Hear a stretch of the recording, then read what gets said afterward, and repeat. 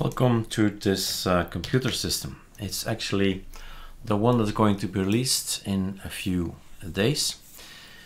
It's going to be the March release and third version, but it's also available right now. Why is that? A few minutes ago somebody asked on Facebook, what is rolling, right? So there are these Linux distributions where you have a release every 6 months and you have long-term support releases and all that, and they go back 5 years or something like it. You don't have to reinstall it, it just updates all the time, but that after 5 years the support stops. So that's another vision, another idea. ArcoLinux and ArcoLinux as a result, because it's based on ArcoLinux, is rolling. It means, yes, we make ISOs. Yes, ArcoLinux makes ISOs every month. We make an ISO, so does ArcoLinux. But the idea is, once you install it, you keep updating and keep changing and keep manipulating configs, but basically your hard disk, once formatted and installed, just stays the same, and you update stuff. That's rolling. So that means if you have now an ArcoLinux B Plasma, or even ArcoLinux D Plasma for short, then when you type updates you'll get some changes in. And what are those changes? That's the topic of the video. At this point in time there are it's a majority of changes of a day's work, and let's have a look at it. Well, if you do an update, right, Control T, do an update, talking about Control Alt, etc. Oops, that's me. So first time ever I typed update on the system. So there you go. The system has just been built. It's 1803, built an hour ago. So yes, no updates available, of course. But there are some stuff from AUR that's need to be updated, that's for sure. Vivaldi is doing his job. So let's put him on the other screen. Doesn't matter, just updating. So how can we have a look at the system? Well, with Super Shift Return, there you go. This is new, the keyboard shortcuts are in. I've made a adaptation, it's also wobbly. So these little small things that I was missing in the configurations are now in. Let's go over the details. So basically everything that's installed on your system is gonna be found, or will be found, in etc scal. It's always the same thing, whatever desktop you're on. etc scal is that important that you put it in here in your sidebar. Now, if you don't see anything, that's normal. Control H, right? So Control H is making sure that you see something. The hidden folders all with dots in front, meaning you don't see it if you don't press Control H. The bash RC, all this is normal. I believe this is new X resources because of my intention to have Super T, and Super T is the URXVT. Since we have bought SeedHost, our distribution center of all the software, well, we need to have a proper terminal, and URXVT is it for the contacting SSH to the to SeedHost. So what else? Nothing changed here either. No, I don't think so. There is this kwin thing, yeah, but it's not changed. What else? In the .config, there are some things changed. Let's have a look. So there's this wobbly thing. If you like it or you hate it, I particularly like it and I miss it if it's not there.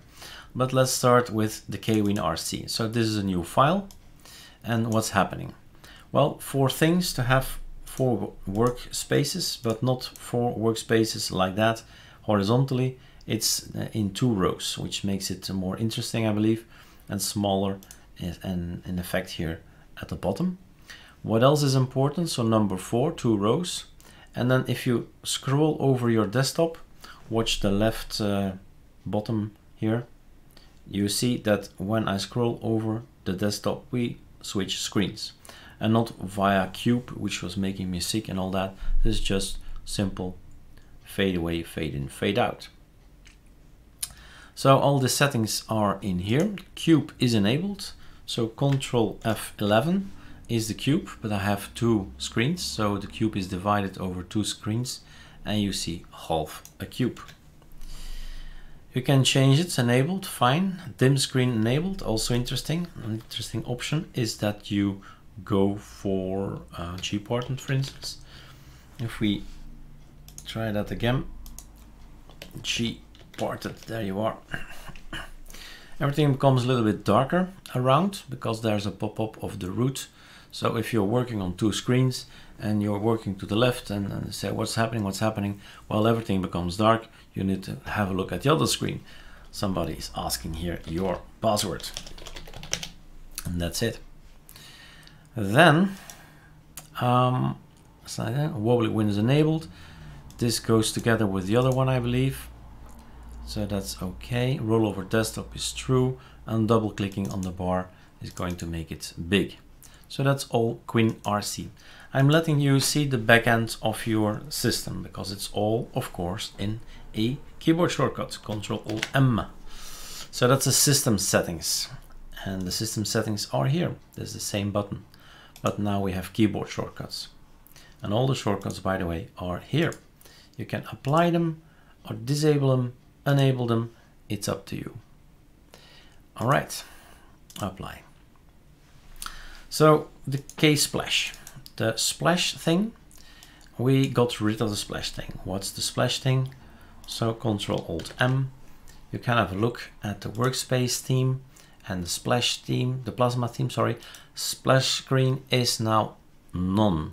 So I don't want to have the breeze or anything. I just want a fast system up and running in no time. That's what we need, all the flashy things. You want to set it back up, click here, apply, done. It's back. As simple as that. So that's the K-splash. The KSM server RC. This was bugging me for real. I mean, Ctrl-Alt-M again. If you go to the startup, shutdown, desktop session, start with an empty session. That's what it does. If you do this setting, then this line comes up, and that's the line I want, because this line is not a line I want. This line is going to be to change the data here, and I don't want that. I want to have a login mode default, meaning no restoration of previous sessions. So if 5 windows are open, you shut down, you boot back up, every window is back open. I don't want that. So if you do want that, restore previous session. That's that. Console RC, let's open it up. Our console is Ctrl-Alt-T. This is console. All right, it says up here, console.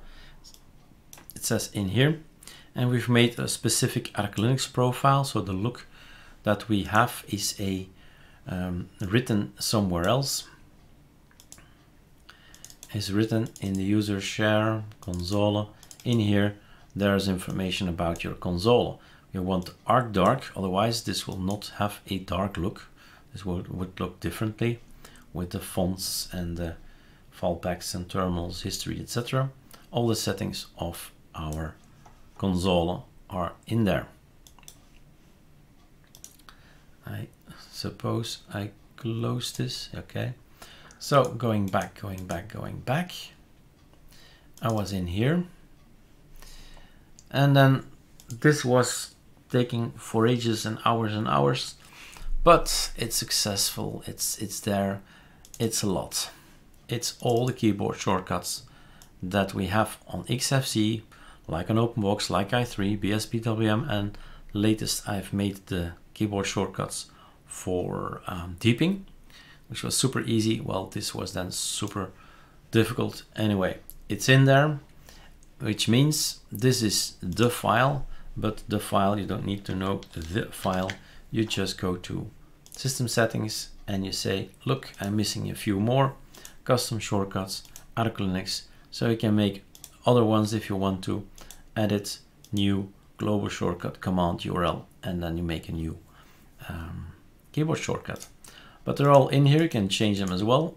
If you don't like this trigger, Alt-T, you don't like the keyboard shortcut, change the keyboard shortcut. The action is variety -T, and so on. Firefox, Control F. You like Super F or something. change it in here, but we have put the majority of the keyboard shortcuts that we have on all the keyboards are in there. That's that. This comes from other packages. XFC is still the same, the same. Qt5CT, I don't know what version you're on, but at some point in time we've made a specific Qt5CT specifically just for Plasma. So these settings are Plasma settings, not the other one, because there are two packages. Blank is another package, NeoFetch, everything is still normal. This is changed because of the fact that we want to have Sardi icons now with Sardi arc here. That's the proper thing. Line 7 is defining in GTK3 the look, because basically this look comes from Qt5, so it comes from what you're looking at is defined in here. Genie, Conky and Auto Start still the same. So basically those were the changes. I hope you like it.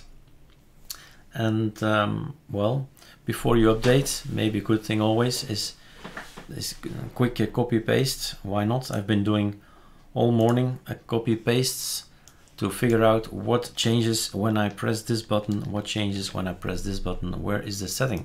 So if you've been working in your .conf, and then I think mostly also local, but mostly 99% of changes go in here. So Control C, Control V, that's all you need to do, and you say this is mine, right? And then an update comes in. When you do an update, some information says, hey, we put some data in your skel. What you do a skel, and maybe first a backup skel. Why not? Backup skel, also possibility. So you have the contents of your old skel in there, and then you can compare. If you do another backup skel a week later, you have two backup skels, and with right mouse click you can always have a look and see what changed. Compare the files. Don't well, this is not, well, the message is clear, it's identical. But I wanted to say, if there are normally it starts up with an error, so click it away and it will open up and you can look at the differences. Personally, I do prefer to work with Melt, since Melt lets you edit things in this way.